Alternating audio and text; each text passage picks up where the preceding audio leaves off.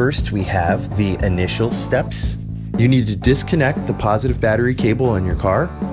You need to remove all factory accessories. You need to unpack your supercharger kit from TorqStorm. Make sure you have everything there.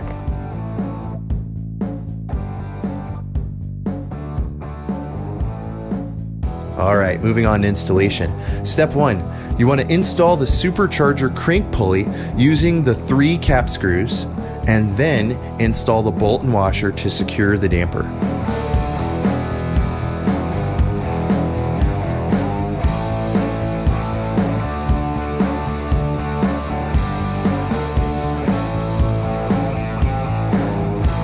Step 2, you need to install the passenger side head plate.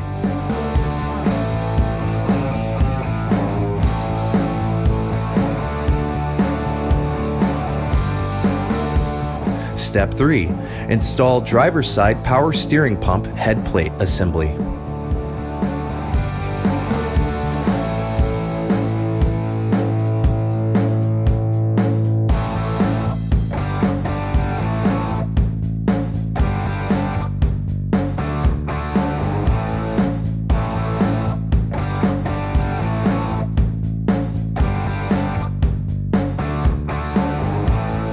Before you do step 4, here is where you would install the remote power steering reservoir and line kit, which are not supplied with your supercharger kit. Step 4, you need to install the water pump pulley. The holes for long and short water pump are in the pulley. Line up holes accordingly.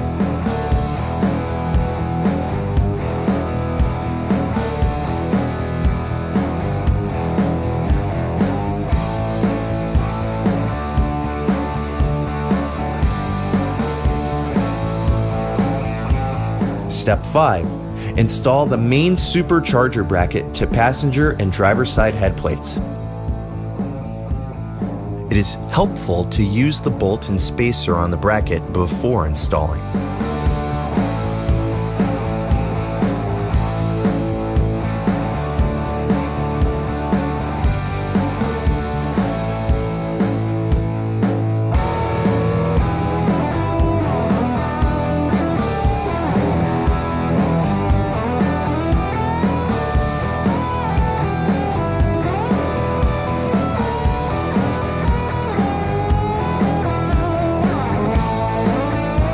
Step 6, mount the Power Master alternator.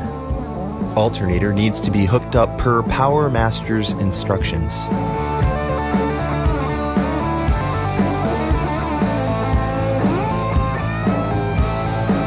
Step 7, install the Sandin SD7 AC compressor using the socket head screws shown here. Should you need any help with your air conditioning, give Vintage Air a call. They can help you with all your air needs.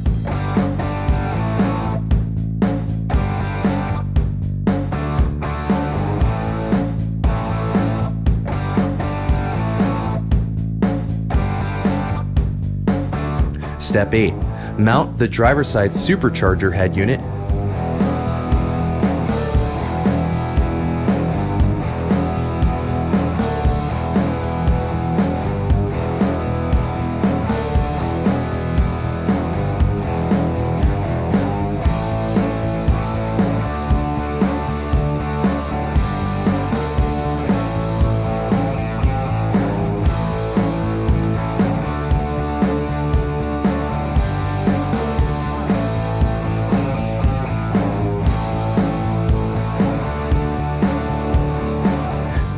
Step 9, mount the passenger side supercharger head unit.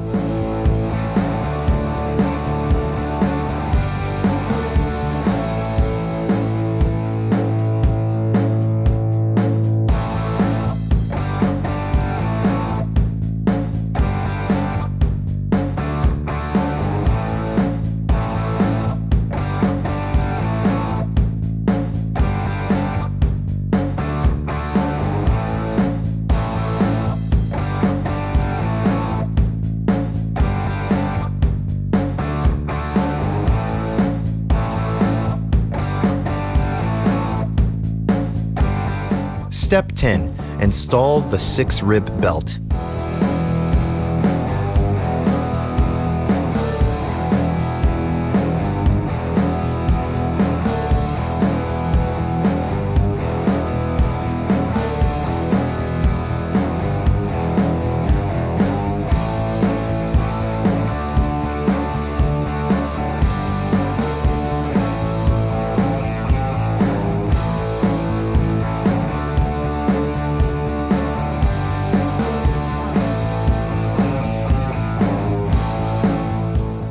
Step 11. Install the 8-rib supercharger belt per diagram. If you don't have the automatic tensioner, adjust the belt to proper tension. Always loosen tensioner locking bolt before adjusting, or you will break the tensioning rod.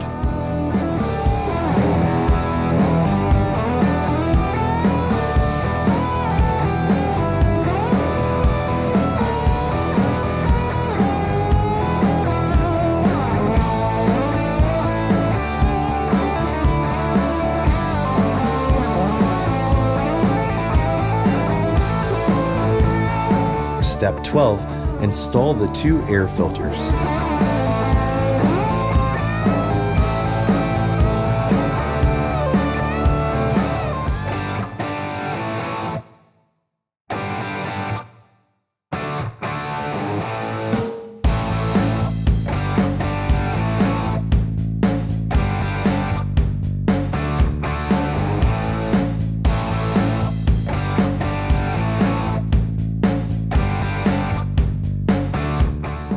Step 13.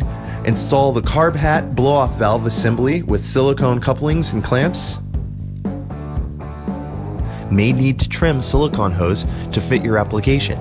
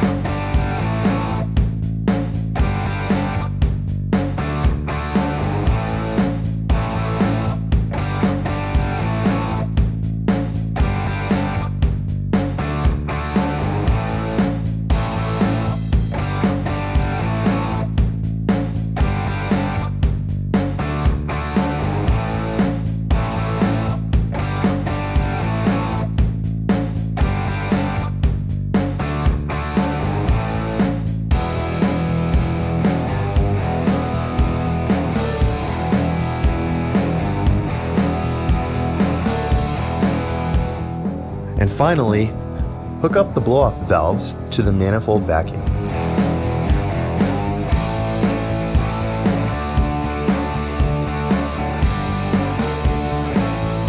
You will have to tune your car for proper fuel-air ratio for forced induction. You will also need to adjust your timing per instructions. Failure to do this will result in engine damage. That's it.